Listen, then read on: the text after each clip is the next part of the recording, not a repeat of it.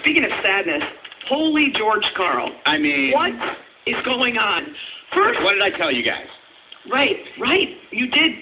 Izzy did boldly say that he hoped and thought he would really like George Karl, and then he met him and didn't, and found him to be not nearly as smart and aware as he would be expected to be as a coach. As a successful coach. And so George Karl, not only are more and more things coming out from this book that he wrote, but he went and did an interview and then picked a new target, started ranting again about somebody who he's never coached, who's not on his team, in Damian Lillard.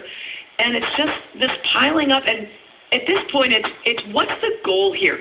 The book, obviously, you want to sell, but how much money are you going to make off that? And is it worth your legacy, how people view you, the relationship you may have had with players or coaches?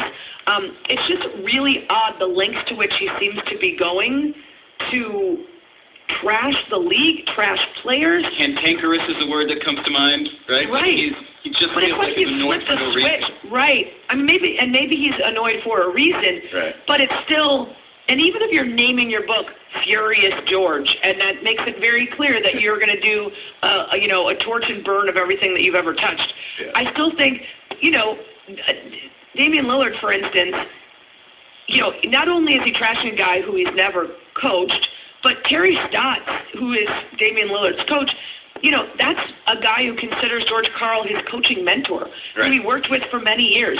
So you're now going to trash that relationship that would be presumably a good one.